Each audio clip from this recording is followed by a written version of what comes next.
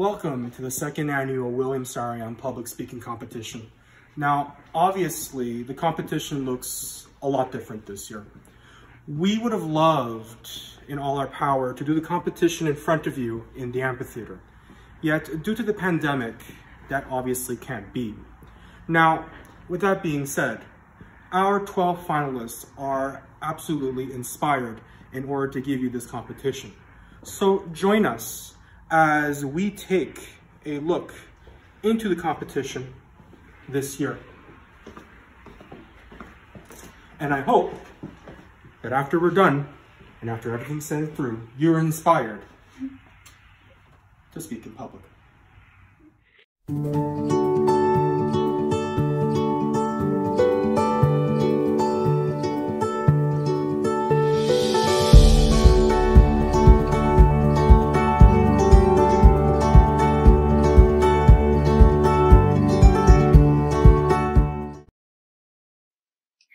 Good evening. On behalf of L'École Arménienne sur Pago, we would like to welcome you to the second annual William Saroyan public speaking competition on YouTube.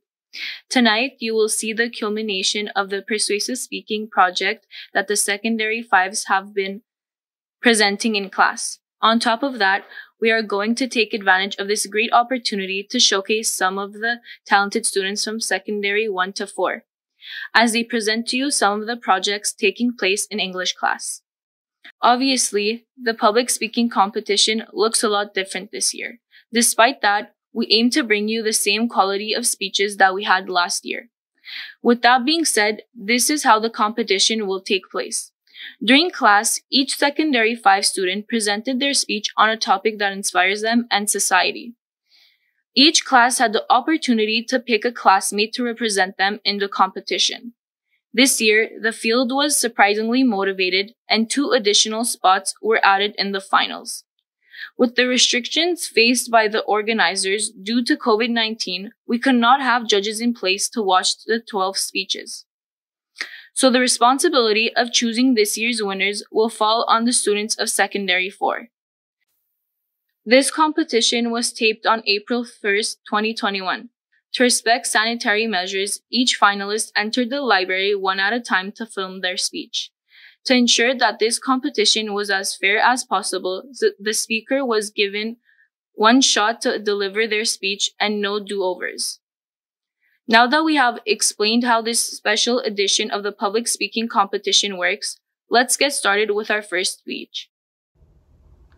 The next speaker is Nanor Piribosyan from Secondary 5A with the topic of education system. Hi, I'm Nanor Piribosyan and I'm one of the contestants at the second annual William Saroyan public speaking competition. I'm very excited to be part of this year's competition and we have many fierce competitors as well. My subject is how the school system is dysfunctional, how it is affecting students' mental health today, and what we can do to make it better for everybody's future. So good luck to everybody. Albert Einstein once said, "Everybody is genius, but if you judge a fish by its ability to climb a tree, it will think its whole life that it's stupid." Einstein, with this quote, wanted to bring to light one of the biggest issues in society, which is deeming that giving the same test to each student is fair. When I was in primary school, I enjoyed school.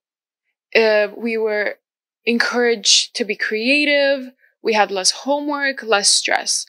As I grew up, as I went into high school, I realized that the system was very strictly structured and we had to follow a curriculum and we had so much homework to do that we didn't even have time to sleep. That is when I realized that the education system is in fact dysfunctional. It has many flaws, and that these flaws can sometimes affect one's mental health and one's life balance. Everyone works at a different pace. There is no one model fits all in teaching or in studying. And one of the biggest issues of the system is we put students in a situation where they have to work equally without taking into consideration their strengths and their weaknesses. That is why the grading system is as well as standardized because everything is equal. This can increase one's stress, it can enlarge their workload. And so when I think about it, I question it each day. I'm like, what am I learning? I'm coming to school, and what am I actually learning? The term school is like prison isn't said to enrage personnel.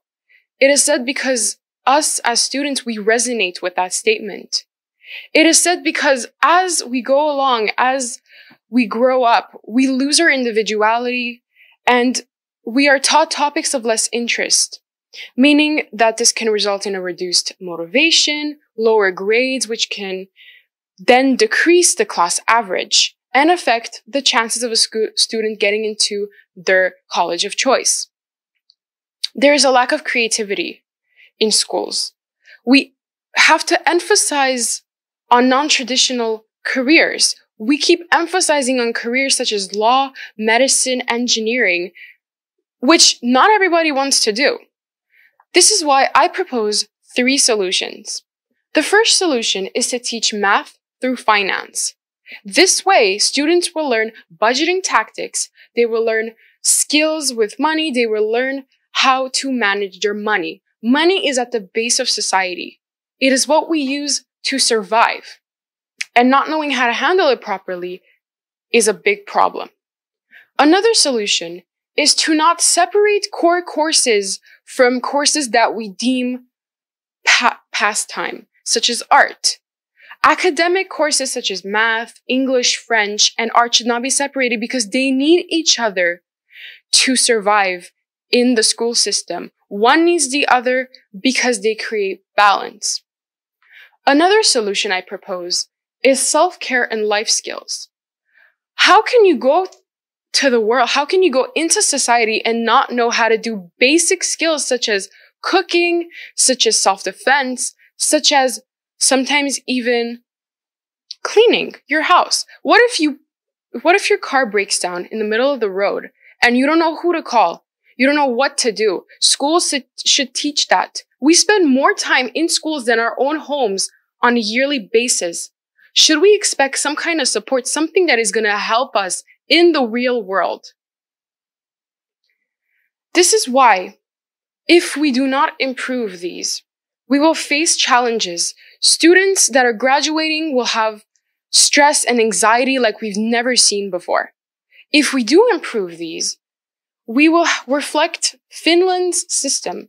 Finland is #1 in the world in education because they encourage their students' individuality and they help them with their challenges. North America may reflect that someday. What I ask of you is I want you to wake up, look around you. I want you to demand a change. I want you to do whatever you can to change, to make our school system better for everybody. Because if you don't care, who else is going to care? As for me, I would start small.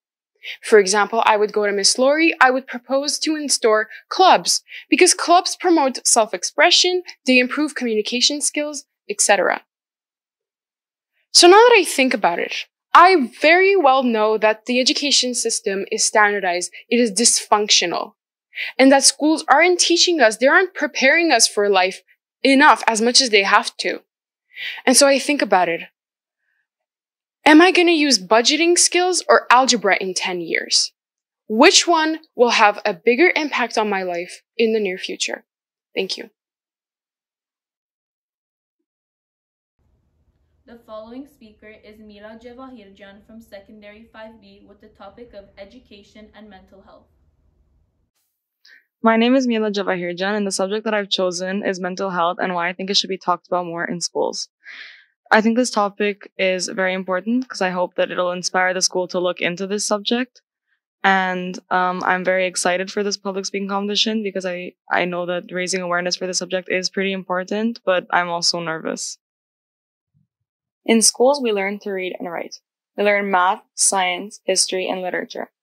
But we don't learn a lot about us, our emotions, thoughts, or behaviors.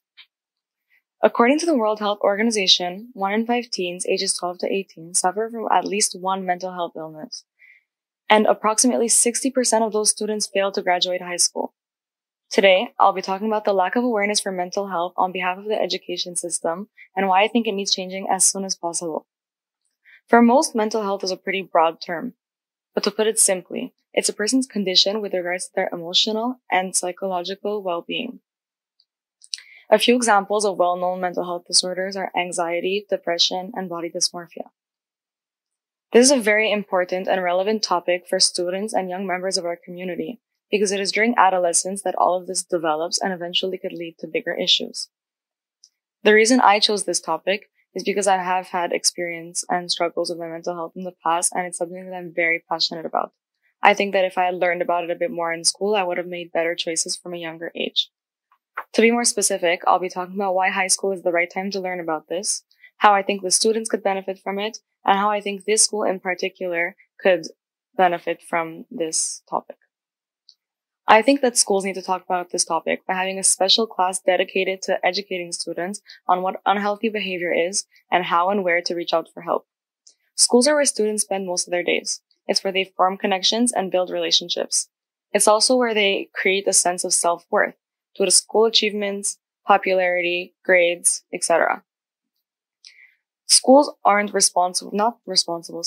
the problem and neither are the teachers. The problem at hand is that children who go to schools don't get information about this topic unless they ask for it. And that needs changing. As I said earlier, 20% of students suffer from these issues and could benefit from learning about it from a trustworthy and safe environment, such as a school. These problems start happening in high school and eventually could lead to bigger issues. So why not cut the problem at the source? Like I said earlier, I have had struggles with my mental health, such as anxiety, and I was lucky enough to have a parent that I trust to talk to, because at first I didn't even realize that it was an issue. And once I did, I had the benefit of being able to talk to someone. But this isn't the case for most, because most people are too scared to go talk to a teacher, parent, etc., because they're afraid of being judged. And this comes from the subconscious shame that society has put on this topic by treating it like a secret. But ignoring it is not going to make it better. In fact, it's already getting worse due to social media, the unfair new beauty standards, and COVID-19. Speaking of the pandemic, the lack of normalcy and socialization could take a toll on literally anyone's mental health, but especially the mental health of a young developing mind. Stress and anxiety are problems that actually sprout from the pressures of school. This could affect your work, such as reduced productivity, mood irritability, and laziness. In schools, we learn a lot about physical and nutritional health. I feel like I've been hearing those subjects since I'm in primary school, but we never are really taught about mental health, which is really bad because I believe that mental health and physical health are equally important components to overall health. Without learning the topic of mental health, children will understand the impact of their words. They won't understand the impact of bullying, fat shaming, slut shaming, and spreading rumors. They also won't understand the importance of kindness, care, and empathy that we have to show for others. Most won't even understand how to show empathy and care. Being in the Armenian community, this subject is even bigger taboo because of the traditional mindset that needing help and asking for it is a sign of weakness. This could cause even more inner conflict and guilt in the minds of the teenagers at our school, which is why our school should look into making it part of the curriculum. By bringing the subject of mental health into our schools, it will help remove the stigma surrounding mental health. It could also help decrease teen suicide rates and make children feel less abnormal and ashamed of their problems. In conclusion, I think that mental health should be part of the curriculum because it would benefit a lot of people and it would help the students at this school and other schools lead a happier and healthier life. Thank you. The public speaking competition has been dedicated to William Saroyan. To explain the importance of his contribution to our culture with the help of their teacher, Ms. Lara Naim, here are the students from Secondary 2, Sevan Ajemian, Alin Berberian, Leah Donabedian, and Manuel Tasakyan, who will show you exactly who William Saroyan is. William Saroyan was born on August 31st, 1908, and died May 18, 1981. He was born in California, was put into an orphanage at 4 years old, and then went back to his family after. His parents were Armenak and Takuy Saroyan, Armenian immigrants from Bitlis, Ottoman Empire. He went to school until 15 years old, then decided to become a writer, inspired by his dad. A lot of his work was about his childhood.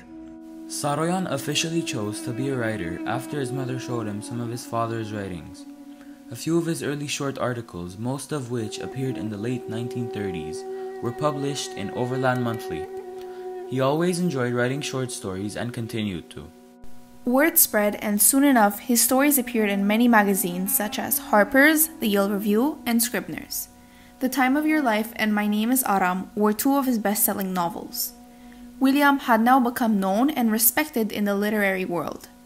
After living in a community that managed to escape the tragedies of 1915, many of his books revolved around the Armenian genocide. In 1939, he pursued his career in playwright and found great success. The awards he won and the articles written about him contributed to his fame. In 1940, he won 2 prizes for his drama, The Time of Your Life. The New York Times, one of the world's greatest newspapers, described him as an orphan hurt by a sense of rejection, craving love and bursting with talent. And Time magazine said that the ease and charm of many of his stories will continue to inspire young writers. It is a legacy beyond criticism. After many years of devotion and hard work, William Saroyan became someone whose name is mentioned among such great American writers. Today, it's been more than 40 years since he left this earth, and no one will ever be able to fill his shoes in the literary world. When most people hear Saroyan's name, one of the first things that comes to their mind is his most famous quote from a short story, The Armenian and the Armenian, that refers to the genocide. I should like to see any power of the world destroy this race, this small tribe of unimportant people, whose wars have all been fought and lost, whose structures have crumbled, literature is unread, music is unheard, and prayers are no more answered. Go ahead, destroy Armenia. See if you can do it. Send them into the desert without bread or water. Burn their homes and churches. Then see if they will not laugh, sing, and pray again. For when 2 of them meet anywhere in the world, see if they will not create a new Armenia. Our next speaker is Aina Zovikian from Secondary 5A with the topic of sexism. Hi, my name is Lena Sovikan, and I'm going to be participating in the public speaking competition. My topic is about sexism, and I'm really passionate about it. Me as a woman, I have a role in society to inform everyone about this everyday issue, and I have to tell everyone the consequences.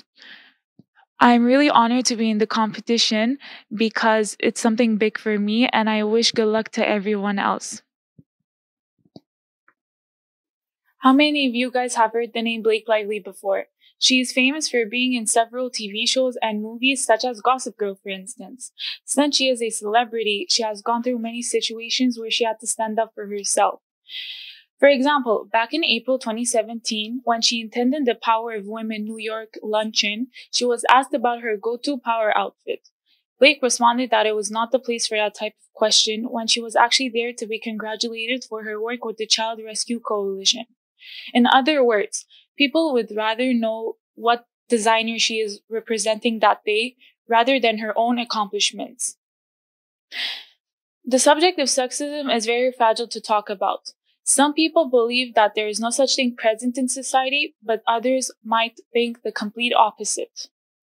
We as humans have the privilege of living on this planet with others who are completely different from us. So it is our responsibility to respect and accept everyone so that they feel safe in this environment. But there's obviously going to be a group of people who don't think this is right, and they're gonna make excuses for it. And this can create a big conflict between these two genders, which can lead to them not wanting to talk to one another. I obviously know some of you have heard many stories about how women and men are treated differently. For example, when I was planning my future, I thought about doing something in the engineering field. But then I remember someone telling me that the job is usually for men. Also, apparently the salary is more lower for women than men. So I don't think I'm going to aim for that because the thought of being treated differently is always on my mind. What I want to prove is that sexism is still an everyday issue, and we should fix it immediately before it gets worse like the old times.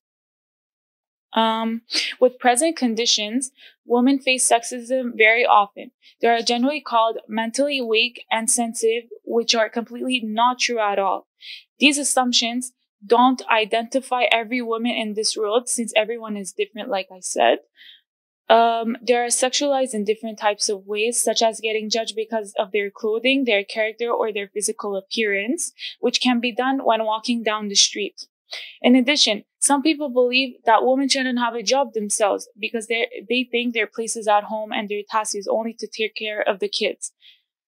Malala's story is a great example of sexism in the present time. She was just a teenager when she started realizing that going to school must be a right for her and the girls in Pakistan. But unfortunately, only men were allowed to go to school and then continue their studies afterwards in universities.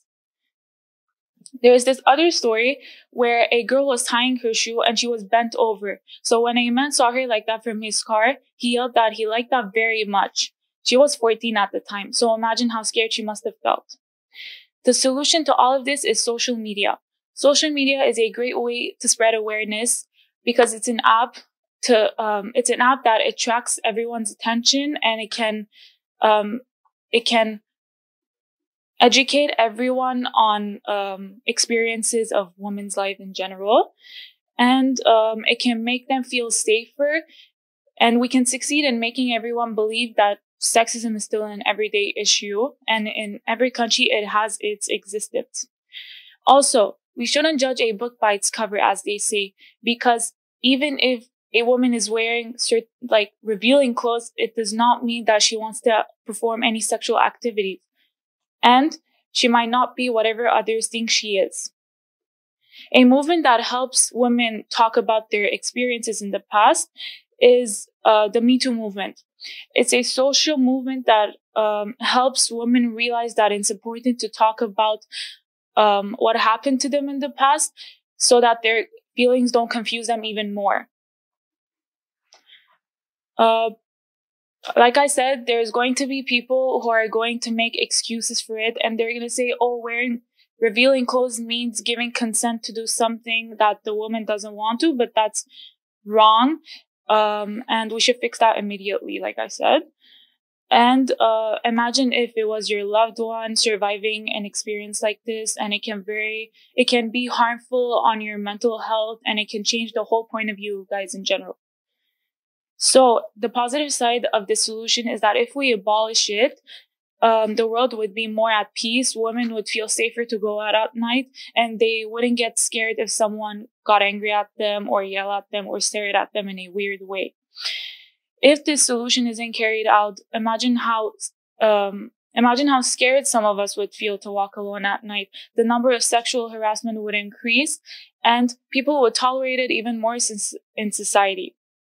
My goal is to save as many women as possible in order to keep them away from these traumatic experiences, which can ruin their mental health in the future.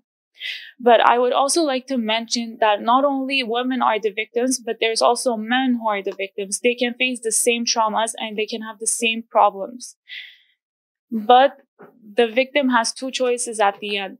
Let their experience take over their whole life thinking about it every day, or speak up about it and have more strength in the future to feel stronger.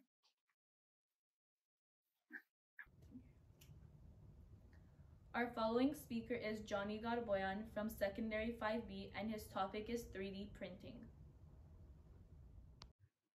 Hello, my name is Johnny Garboyan. My subject is 3D printing. I chose this subject because I've been in the 3D printing field for some years now, and I understand that it's growing and its impact is growing on society. I'm very happy to be a part of this competition because I love public speaking, and if I can win a prize for it, then why not? Hello, my name is Johnny Garboyan, and the subject I chose is 3D printing. Now, I know that you're looking at me and you're wondering, why did I choose this subject? What's interesting about it? Well, see, 3D printing is not just a small hobby or way to express of yourself and whatnot. It's actually a very big contributor to society. Let me explain. So 3D printing has a lot of fingers in a lot of pies, as we say. So it occupies three main sections that are important to society. The first one is the housing industry or real estate. The second one is the medical industry, and the third one is the robotics industry. Now, let me just clarify that 3D printing isn't just a box where that prints plastic and whatnot. It's advanced so much that they've replaced the filament or the material that they use and the size of the machines. So yeah, this is basically going to lead to us talking about the housing industry. So there was quite recently a big project in Latin America that consisted of building a whole village out of 3D printed houses. Now, how they did this is they basically, as I said, replaced the filament in the machine with concrete or cement.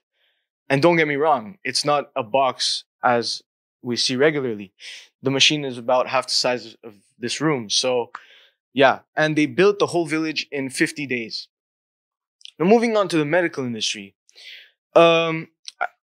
It's mainly important to mention that 3D printing is present in the dentistry. That it helps to make dentures for patients and doctors and whatnot. It also makes tools and prosthetic body parts, arms, legs, etc. For the patients. Now, for the robotics industry, 3D printing is there for the robotics parts. So it makes the robot parts, maybe the mechanics and whatnot. And it's three reasons why they use 3D printing to make the materials, to make the parts. And the reasons are that 3D printing, the material is lighter, cheaper, and it's more efficient. So basically, by using 3D printing to make the robots, we're really getting the technology that we're making is more efficient because of the material that we're using. Now, why am I telling you this? Why am I explaining 3D printing to you? Well, it's because I want to show you that 3D printing is not just a small hobby or it's not just a small thing. While the industry has just begun to develop, it's a huge contributor to society. Like, for example, the second aspect of 3D printing is actually that 3D printing could reduce pollution. Let's say we think of how much pollution building one building causes. So think of all the machinery, the trucks, the cranes, the tools, the manual labor we use to build a building. However, when they built the whole village in Latin America, they used one type of material, one machine, and so little manual labor. And they built a whole village, 50 houses, in 2.5 months. Also, what if we replaced the products that we use regularly, like toys and tools, with 3D printed materials? These products are currently made in factories that pollute regularly, using women, children, and men to produce the products.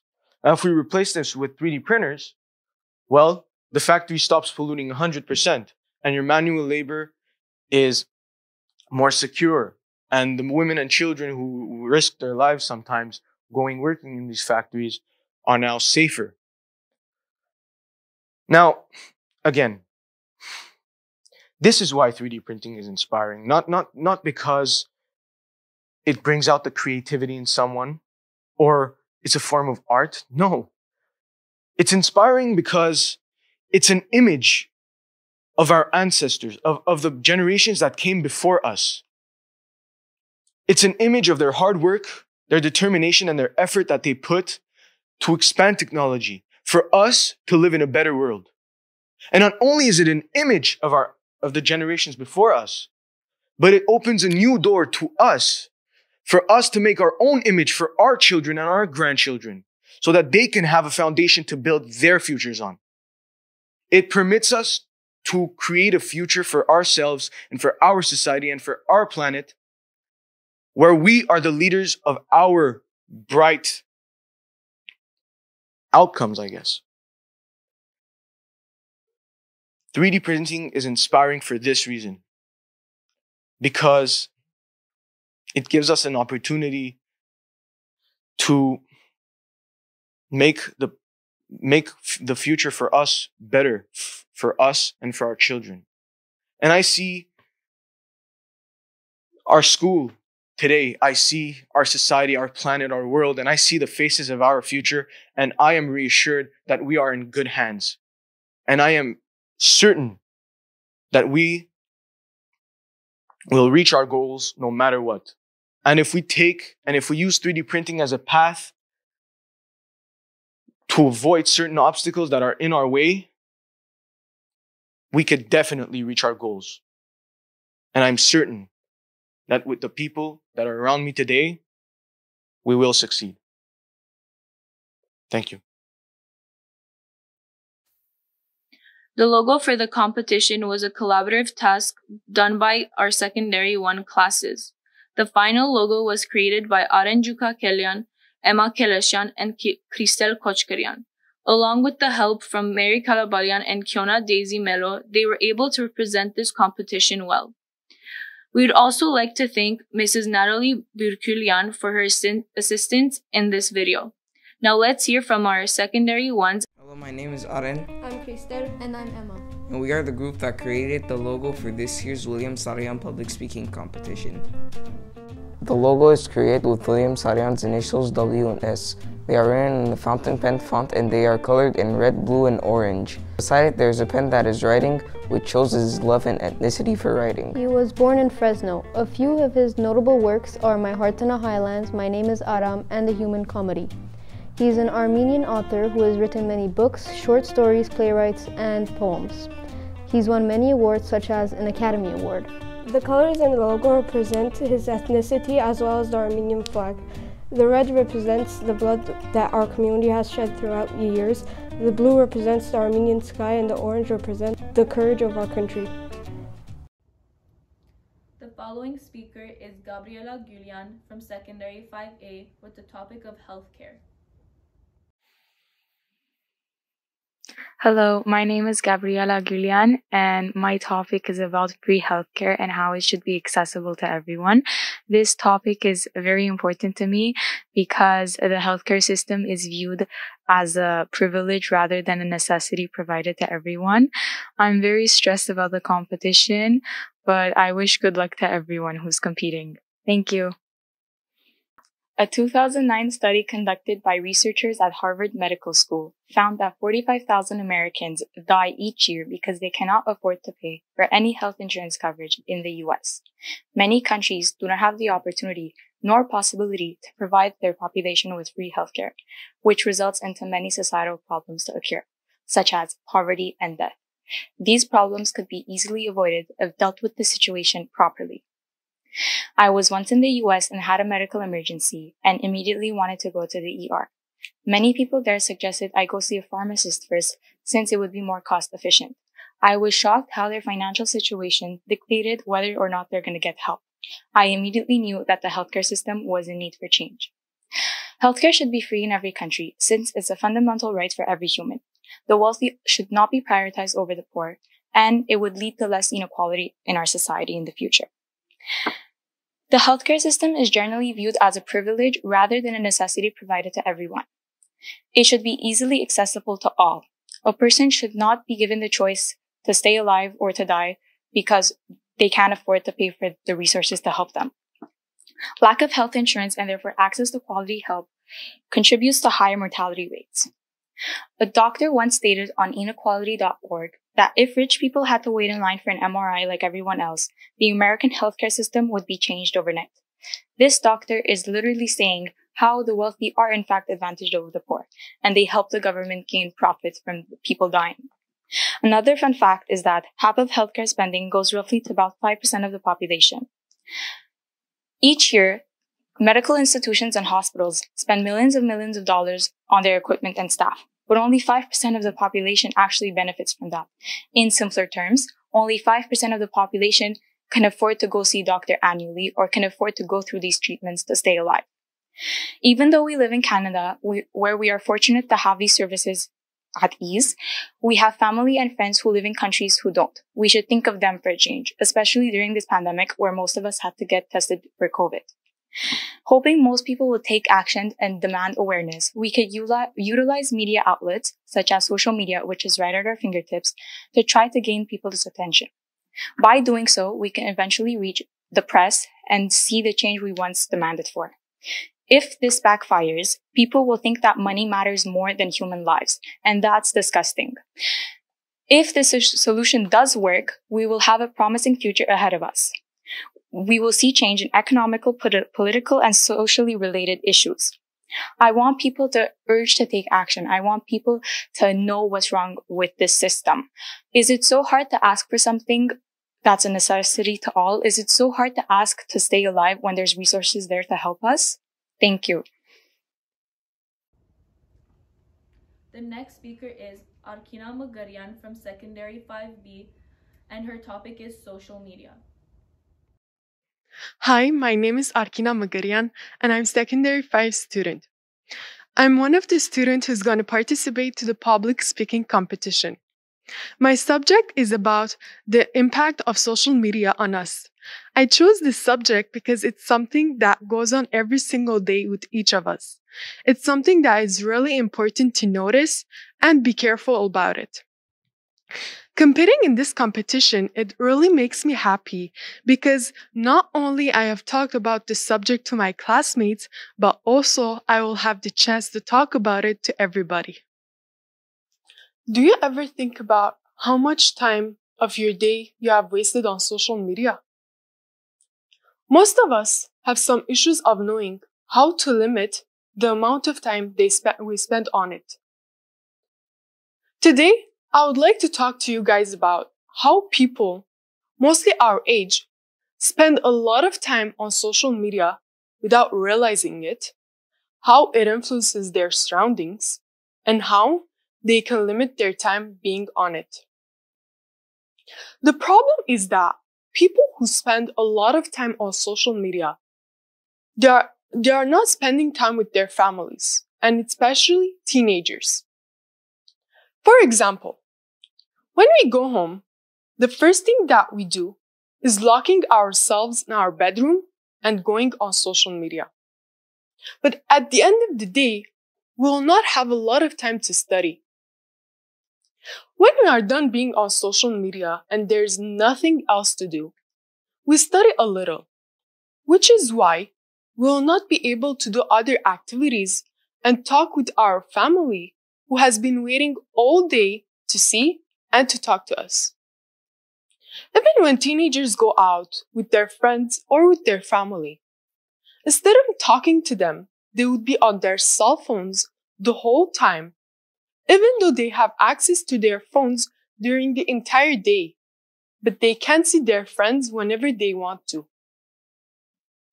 They forget about real life, the people who love them, who want to spend more time with them. The way that they don't give attention affects their surroundings. Like they start to feel more lonely because they are not having the chance to talk to them. I know it's true that social media helps us to feel more close to the people who are far from us, but because of that, we forget our surroundings. According to Maggie Fox and Erica Edwards, teenagers spend 9 hours per day on screen. This shows how they don't do other activities and they waste their time on social media. Most of these people don't even study. In my opinion, 9 hours a day, it's too much. In this kind of case, the parents are the most affected because all they want is for their children to go out to take a fresh air. We all know a parent who tells his daughter or his son to go out to do other things, but unfortunately, they don't because all they want is to be on their cell phones and social networks. Life is too short. We have to enjoy every moment of it and not just be on social media. Therefore, we have to put a limit of us being on it because it's really important and it is a waste of time. We have to find other stuff to do instead of us being online 9 hours a day.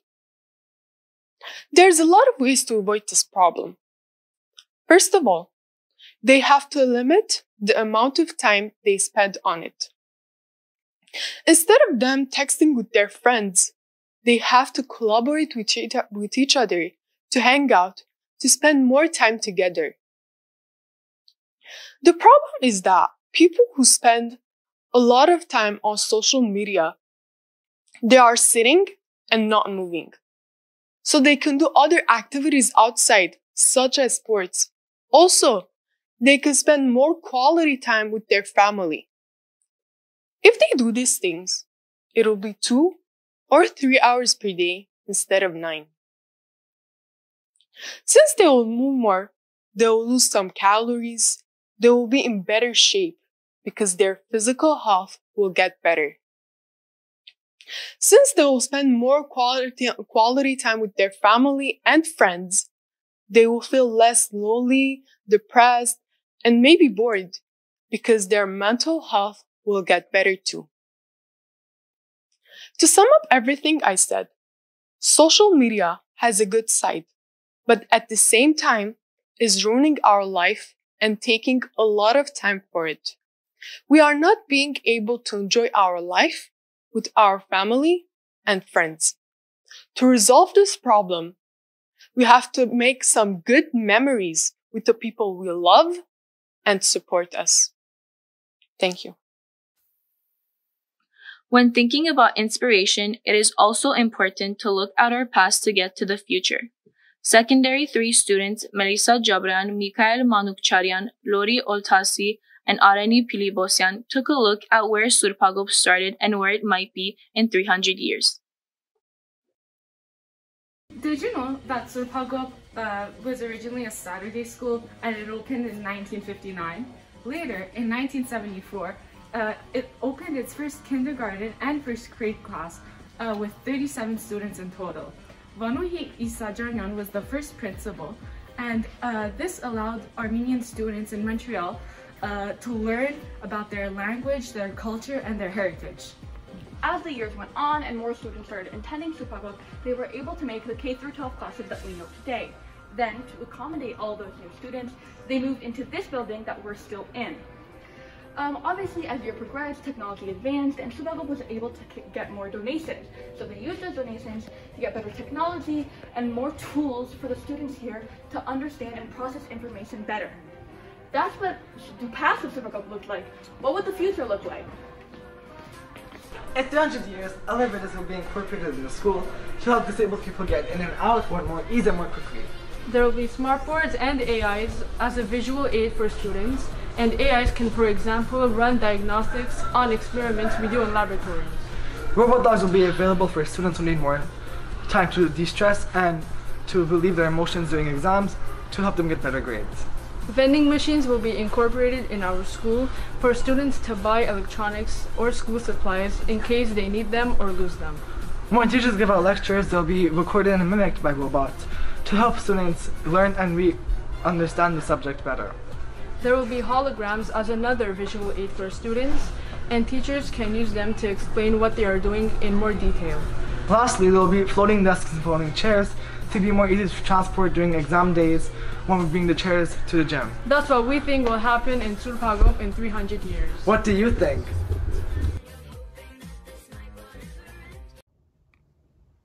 Our following speaker is Irma Asrabian from Secondary 5A with the topic of animal cruelty. Hello, today I would like to make a brief introduction about who I am and what I'll be talking about today. My name is Irma Saroyan, a secondary 5 student. For this year's competition, the subject that I chose is compelling, and above all, it's about society's responsibility towards a big concern known as animal rights. Since childhood, I was always fascinated by all sorts of animals, their behavior, and their relation to nature. As for the competition, my main goal isn't about winning or losing. Of course, the final result will justify the outcome of the competition. Yet, my main objective is to get the attention of the audience during my airtime. In our world, animal cruelty is still present, believe it or not. It is therefore important to act now before it's too late. Animal abuse is now at an alarming rate. If this phenomenon continues, it will lead to the endangerment of many species, as well as with their extinction. For example, did you know that more than 100 million animals die every year from abuse? To preserve the biodiversity and to protect their rights, we need to make sure to stand up for them at this very moment. Another example that proves my point is the situation of the donkey population. There is a theory on the internet that in the next 5 years, half of them could actually disappear from our planet because there is a certain company that is using their skin for their products. Isn't it awful? Animal abuse can take place in many forms. It can happen in laboratories where companies test their products on them, at home where some owners mistreat their pets, and in farms in which they give the animals antibiotics in order to accelerate their growth, to slaughter them afterwards, so that they could supply the market with its needs. As I said before, in these laboratories, they actually test the animals with their products to make sure if it's safe for the humans to use. By doing so, it actually leads them to suffer, even though they did nothing wrong. In some extreme cases, certain species will be completely wiped out of our planet. If this happens, the biodiversity will eventually change. Animals like bears, tigers, elephants would sadly go extinct. In my opinion, fighting for animal rights is a genuine cause. We cannot be ignorant about it. As we all should know, there are certain species that cannot defend themselves against cruel people that are present in our society nowadays. That is why we need to make sure to stand up for them. The action that is required today for the audience is to boycott all products that aren't cruelty-free. Big companies like Giorgio Armani, Balenciaga, Chanel, Dior, Pantene, Gillette, etc. have been known to have products that have been cruel on animals. So, as a first step, you should stop buying these products. As a second step, I would suggest all of you to start encouraging or investing in companies that are actually trying to find a better alternative for such painful practices. For example, the other day, I was reading an interesting article which actually suggested that we use 3D printing and tissue growth technology as a substitute for such painful practices. Isn't it amazing? As a third step, we should pressure the government into adopting further legislation towards this issue that frankly nobody is even talking about these days. One good example that proves my point is the development of synthetic fur. As you can see, there is no need to kill a bear in order to get its fur because we already have it artificially made. As a result, lives can be saved. Of course, there will be skepticism that it won't be possible to do so. However, we have to put our hopes into the future of science and engineering that one day we can control the mortality rate. We need to better educate ourselves towards this issue. I would like to see these changes take place during the next couple of years and to end this ongoing violence. In case society fails to practice the humane approach towards domestic, wildlife, and livestock animals, then this would lead to unnecessary deaths that could have been prevented. In some extreme cases, certain species will be completely wiped out of our planet because of the practice of animal slaughtering for products and torturing for entertainment. Finally, I would like to remind all of you to stop buying products that have been cruel on animals. If we do this, we could actually control the mortality rate. This would lead one step forward towards living in a better world that is only described in fiction. Thank you. The next speaker is Ali Kagopian from Secondary 5B with the topic of gender norms. Hi, my name is Ali Kagopian. I'm a Secondary 5 student. In my speech, I decided to talk about feminism and gender inequality because many people believe that full gender equality has been achieved, but in reality is still a current issue. I'm very excited to participate in this competition because it is giving me the chance to share what I believe in with other people. Feminists want women to be more powerful and superior than men. This is what most people think when they hear the term feminist. As Gloria Steinem once said, a feminist is anyone who recognizes the equality and full humanity of women and men. Today, I'm here to tell you that full gender equality has not been achieved yet. Yes, over the past century, great accomplishments like women's right to vote and access to education have been made to defeat gender inequality and work toward a more equal society. But a great deal of work remains to be done all across the world. Our society still needs a feminism movement because of gender norms, violence against women, and lack of bodily autonomy. Gender norms are expectations and standards of behavior that are created by our own society for each gender. These gender norms are usually considered the only acceptable and desirable way of behaving. They determine the way people should act, dress, speak, and think. For example, women are expected to be polite, submissive, nurturing, emotional, etc. As for men, they are required to be strong, aggressive, powerful, bold, and so on. These gender norms affect our society negatively because they disadvantage women and girls. They portray them as simply caretakers and allow only men to be in dominant positions. Plus, it is also limiting people from expressing themselves the way they want to. If a boy wants to wear makeup, he cannot do so without being called gay or not a real man.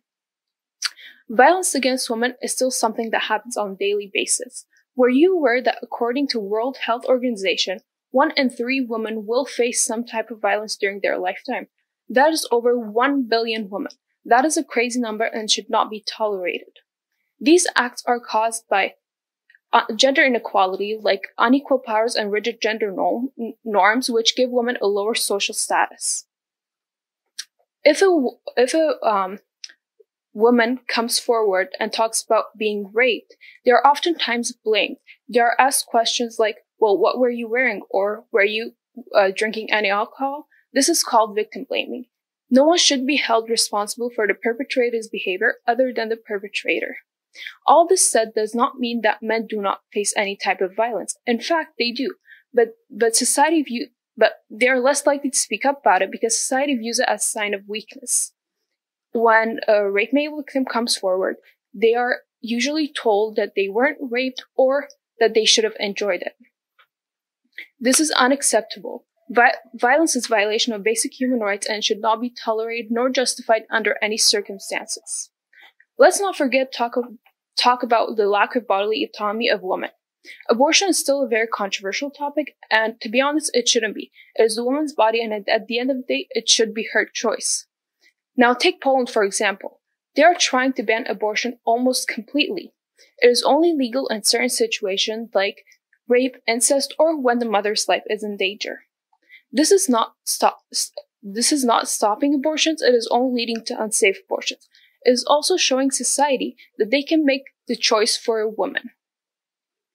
Moreover, according to BBC, these 33,000 girls become child brides per day. They become child brides per day. Child marriage has a devastating impact on those girls. They are usually robbed of their childhood. They face a much higher risk of having health complications and facing abuse, and they are also prevented from getting an education. This is also a reason why women are not in dominant positions in the workplaces. A world without gender inequality is a world where every single woman can live their life without the fear of being harassed. It is a world where no man is afraid to express their emotions. It is a world where every single person, no matter their gender, have the same rights and opportunities as everyone else. Gender inequality is an urgent problem, and that is why feminism is still needed in our society. This is not only a woman's issue, it is also a man's issue. It is something that we as society need to come together to defeat. So, thank you.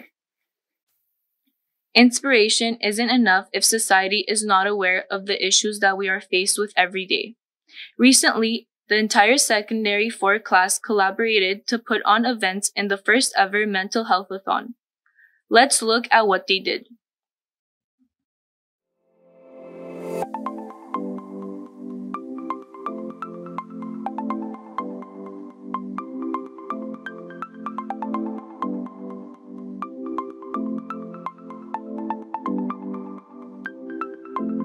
Do you tend to spend the majority of your time on your phone? Well, do not fear. That's why Break Up With Your Tech is here. Our team has created a campaign to help you detach from your electronic devices. We're here to give you tips and tricks on how to, in fact, break up with your tech. We hope we can help you reduce your screen time. If you have any questions, feel free to contact us on Instagram. Well, what are you waiting for? Follow our social media accounts to be up to date with our campaign.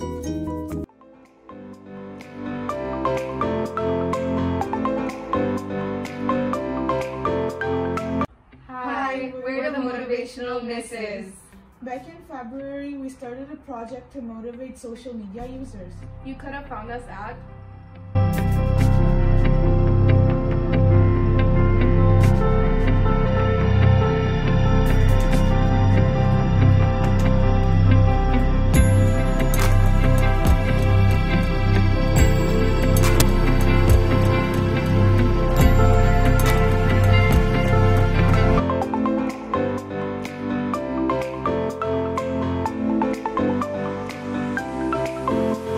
In today's society, beauty standards are very high and unrealistic.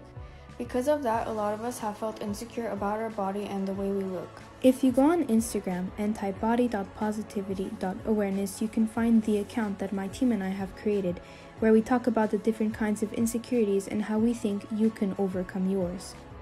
Our Instagram page would be helpful with some quotes and advices. If not, you can always ask someone for help.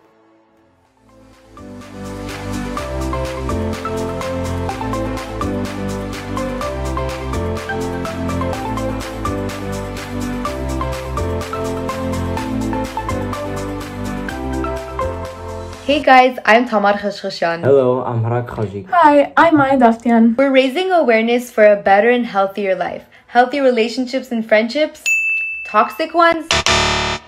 In order to do this, we've decided to post on many social media platforms, such as Snapchat and Instagram.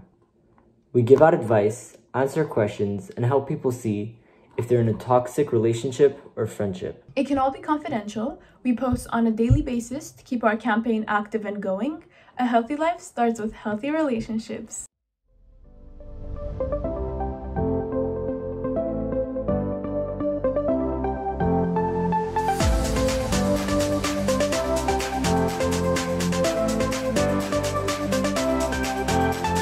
Hi, our team is named Anytime Anywhere.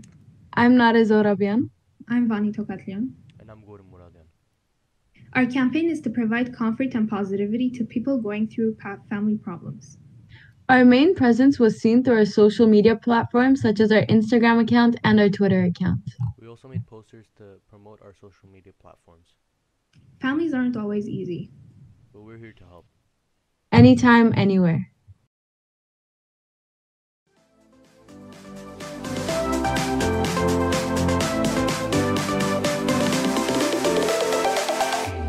Hi everyone, so we're from the Sec 4B class. So today we're going to present you our depression campaign.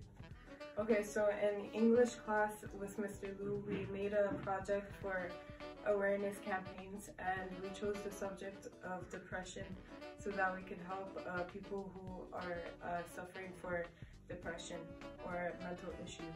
So we have an Instagram page, make sure you follow us. We post daily posts, facts, questions. Make sure you interact so we get an idea of what to post in the future. And we have a QR code which leads to our website. And on the website we got quizzes, facts, articles, and much more.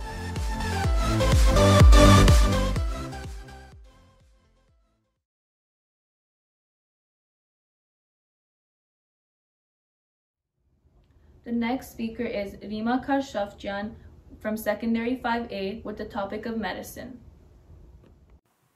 Hi, I'm Rima Khashafjan. When I first heard about the public speaking competition, I started thinking about what inspires me, and I realized that there's a lot, but what really stands out is cardiology.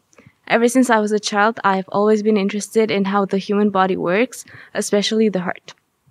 I'm very excited to participate in the competition because I enjoy speaking in front of an audience. I love engaging in conversations, and I feel like the persuasive speech is a great way to express yourself and influence others. To beat or not to beat. This is a phrase that can be interpreted in many ways. Let us take the human heart, for example. It is an organ located at the center of our body. Without it, blood will not be pumped into our system and we shall die. Imagine how important it is for our life. We must protect it, keep it healthy, and treasure it. However, despite everything that a person may do to keep their heart in good condition, cardiovascular diseases can still meddle with their health. Adopting a healthy lifestyle contributes a lot in one's good health, and so do all the research made by doctors as well as scientists. In Canada, cardiovascular diseases are very common. They affect the people around us, our friends, our family, and even you. Loss of a loved one is very painful. There are many cardiovascular diseases that doctors know too little about. Research on these kinds of diseases is needed to prevent them, improve patient care, and reduce deaths. Cardiology is a field that inspires me and needs a lot of attention. Before we begin, I would like to draw your attention to two technical words. Atrial fibrillation is an irregular heartbeat. Ablation is a surgical procedure where they use burns or freezes to scar certain parts inside the heart. Surgeons do this to stop the electric signals that cause the irregular heartbeat. Medicine is a diverse and vast field that has many meticulous professions. According to statistics, there is a lack of cardiologists. In an article entitled "Too Many Patients, Too Few Cardiologists to Care" by Dr. Ross and Associates, cardiologists on average work 57 hours a week, more than the average of 52 hours for all other specialists. In 2003, 29% of all cardiologists were 55 years of age and older, compared to only 22% in 2001. As time goes by, more and more cardiologists retire, leaving fewer specialists in practice as not many doctors specialize in cardiology. One of the major repercussions of this trend is that medicine does not progress as it should. Since my childhood, I have heard a lot about heart failure, from which my two grandparents died. I was sad that I did not get to know them. Being heartbroken and sorrowful, I decided that I wanted to become a doctor. As you can guess, a cardiologist to save lives. I remember when I went to the science center with my school, the guide explained to us what a heartbeat is, and he let us hear 3 different types of heartbeats. I was fascinated with that.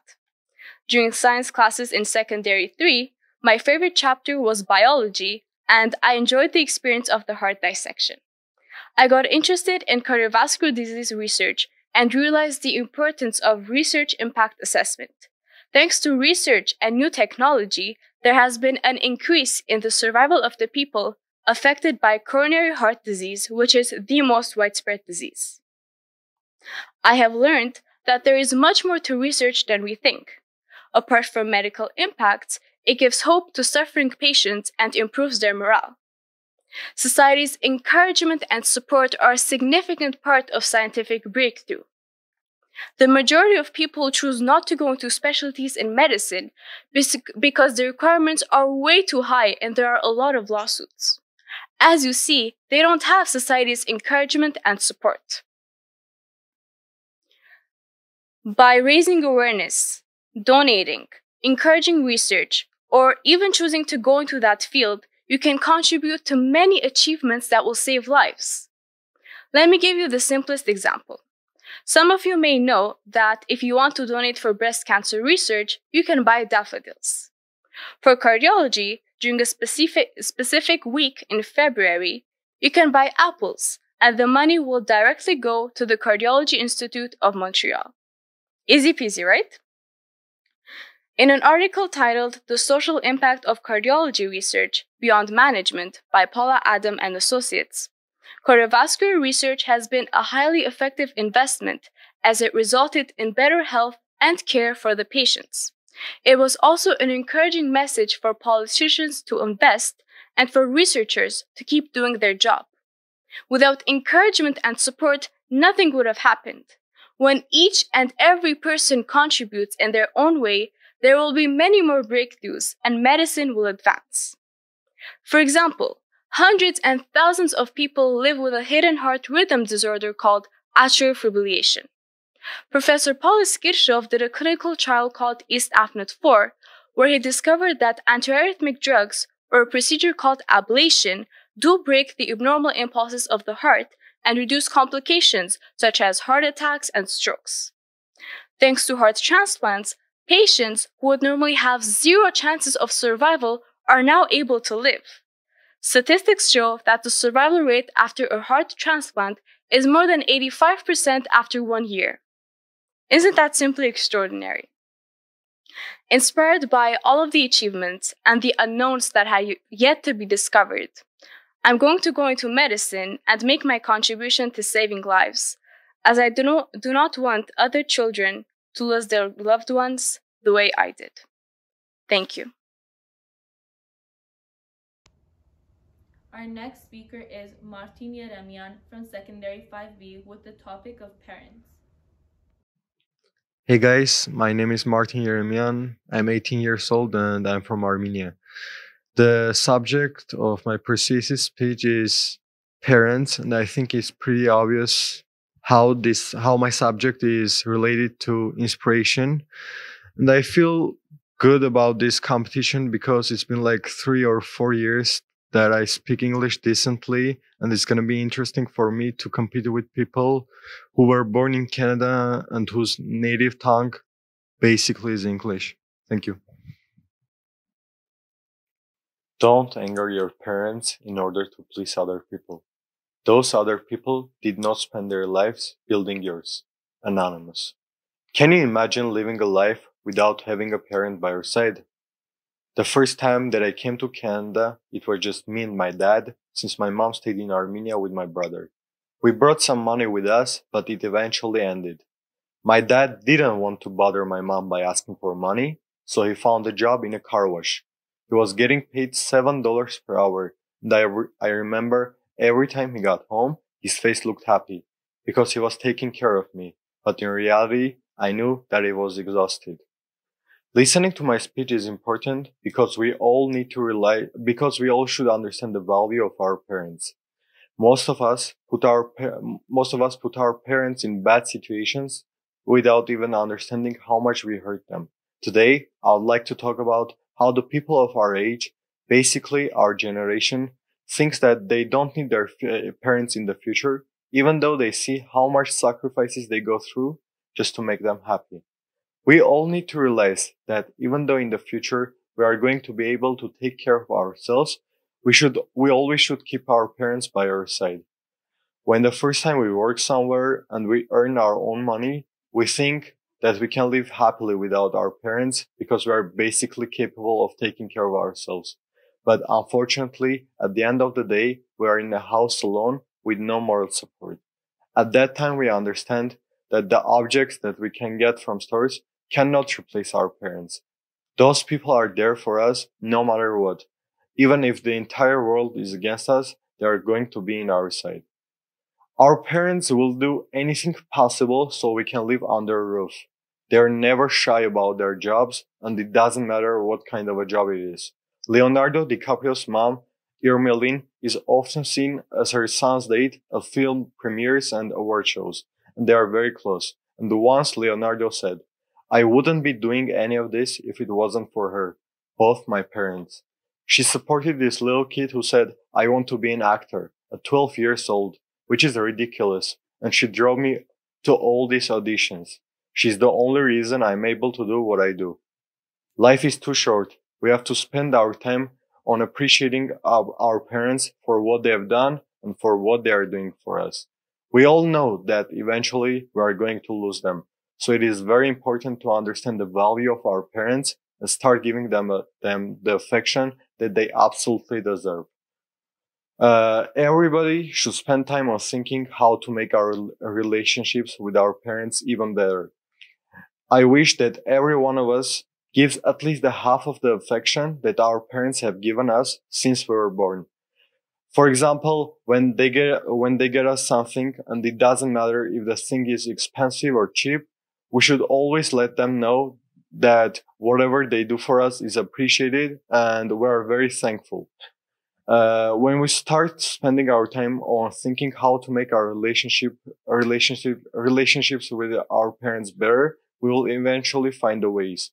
Instead of wasting our time on unnecessary things such as social media, we can just go and talk to them because sooner or later they are going to leave us. Because sooner or later they are going to leave us.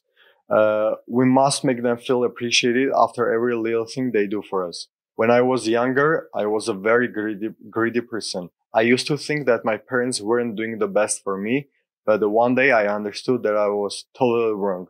I started appreciating every little thing they did for me, and since then, my relationship with them became very good. I'm sure everyone in my class loves making people feel appreciated, loved, and happy. Imagine seeing your dad come back home after a long day with a smile on his face. Imagine seeing your mom smiling while she is washing the dishes. Imagine you found out that the reason of those smiles is you. I'm sure at the end of the day, they would give back us the affection that we gave them during the day. And finally, guys, I want you to become more serious about this subject. I promise there is nothing more important in this world than making your parents happy and proud of you. Love them with all your heart and try not to hurt them ever. Thank you. This year's competition wouldn't be possible without the collaboration of so many people.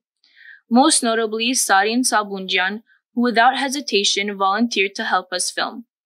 Also, we want to thank the SHTV team, who helped edit this all together. So let's take a moment to see what SHTV is all about for those of you who haven't seen the first 2 episodes yet.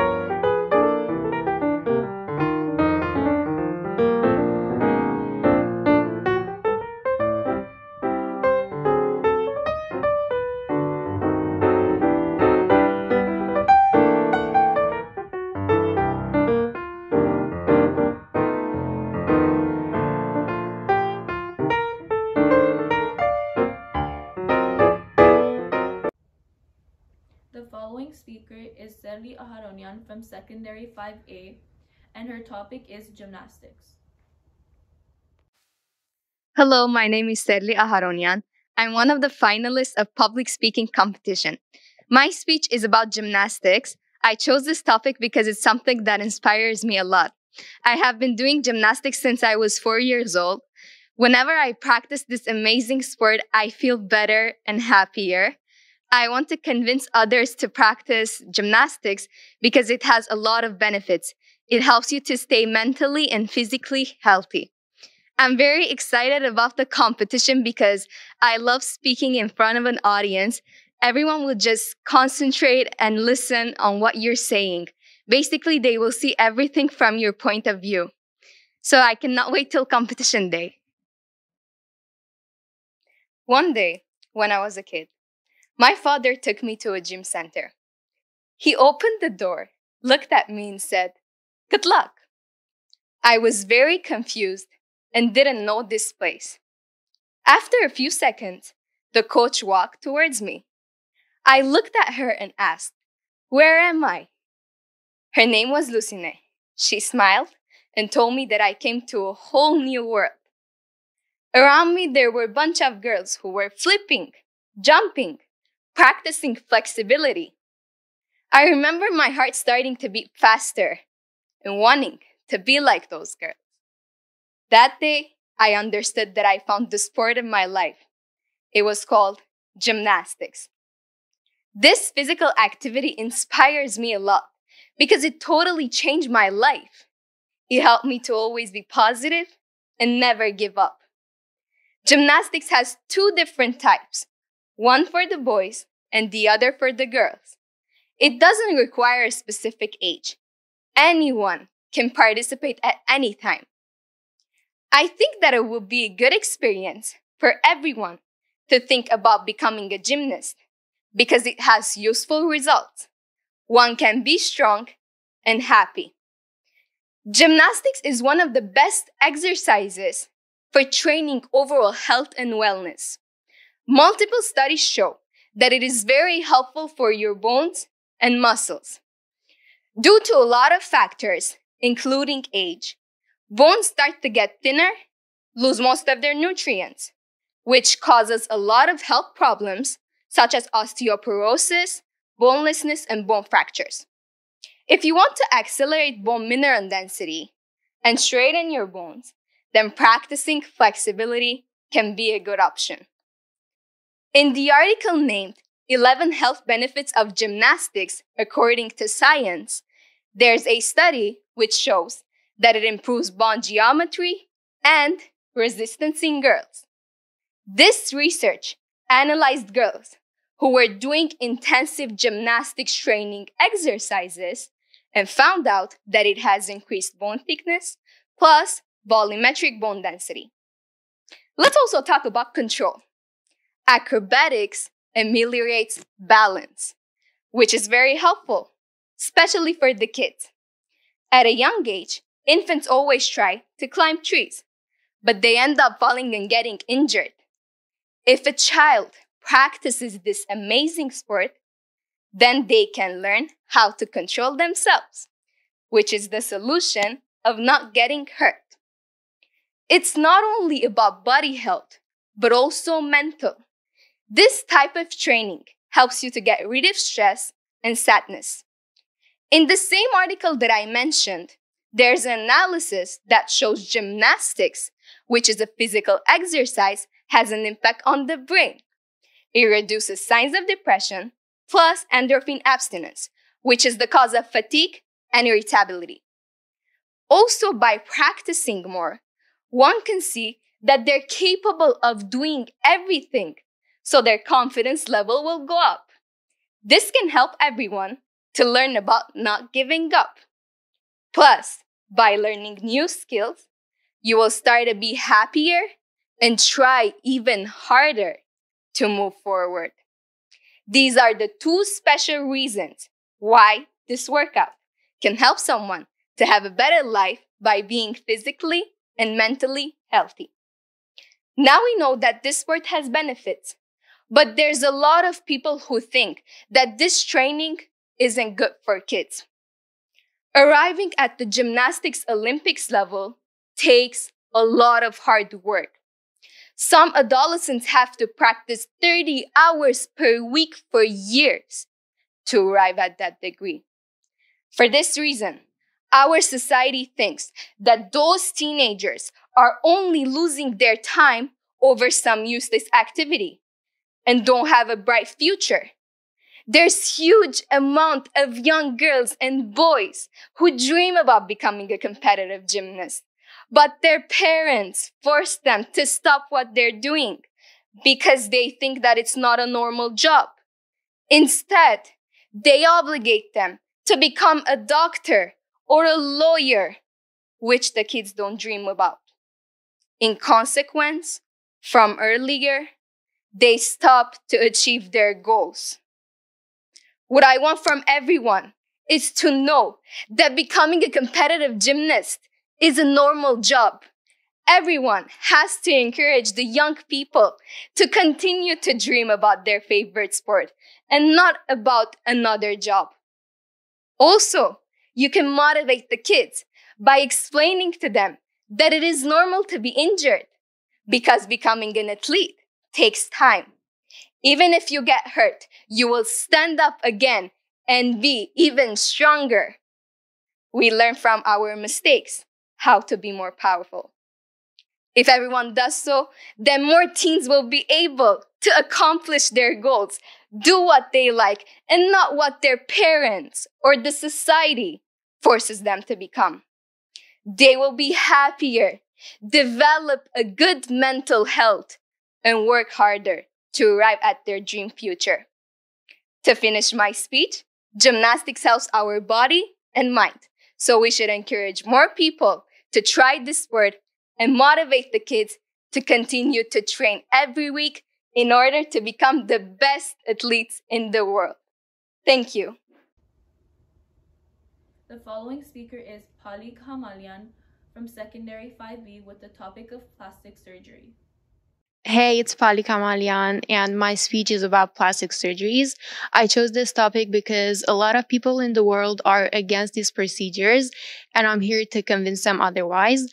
I'm very happy to participate in this competition and can't wait for my speech.